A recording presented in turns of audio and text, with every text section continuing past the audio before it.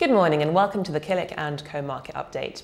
Following the problems that we've had with Credit Suisse and Silicon Valley Bank over the last couple of weeks, there have been some questions over whether central banks around the world would continue to raise interest rates. However, this week we have had interest rate rises from the Federal Reserve, the Bank of England and the European Central Bank. So clearly there is still a view that more needs to be done to get inflation under control. However, if we look at the dot plot that is created by the Federal Reserve, it does appear to show that we are getting close to the peak level of interest rates.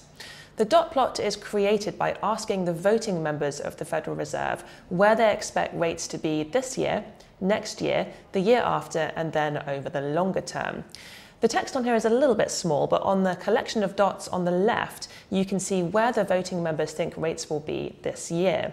The dots are mostly clustered around the 5.1% level, implying there could only be one more 0.25% rate rise before rates start to fall again.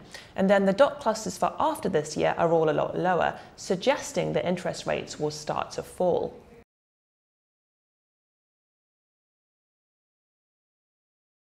And here in the UK, we've had some changes to our inflation basket, which is the list of products that's thought to represent what the average person is spending their money on. So on the top level here, we've got things that have been added to the basket, and on the bottom row, we've got things that have been taken out. So things that have been added, we've got dairy-free spread because more people are following a vegan diet. We've got frozen berries because many of us are trying to follow a healthier diet and we're making our own smoothies. We've got surveillance cameras, so that's things like the Google Nest or the Ring video doorbell. And then we've got e-bikes.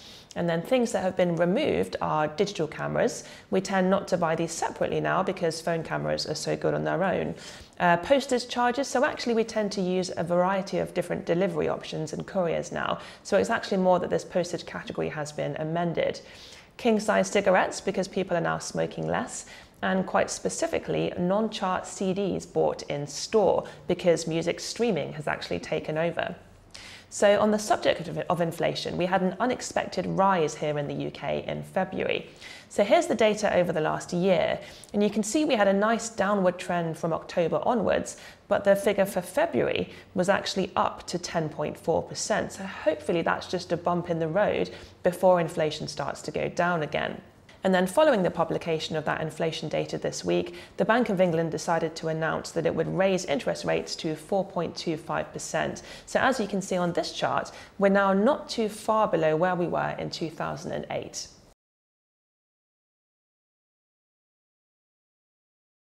Finally this week, Accenture has become the latest tech firm to announce job cuts, announcing this week that 19,000 jobs are set to go. And that does sound like a very big number, but to put it into context, the firm has actually hired 230,000 people since August 2020. So even after getting rid of 19,000 people, it will still be a much bigger business than it was pre-COVID. The stock responded very well to the announcement, jumping 7% after that news came out. Accenture is a technology consultancy and it's done very well from helping other businesses to implement new technologies. Demand for its services is still very high, and the firm has secured a record $22 billion worth of bookings for new business in the 3 months to this February, so it will continue to hire staff in some key areas. Moving on to have a look at next week. It's pretty quiet on the corporate calendar, but we are expecting results out from Ocado. That's it from us. Enjoy the weekend, and we'll see you next Friday.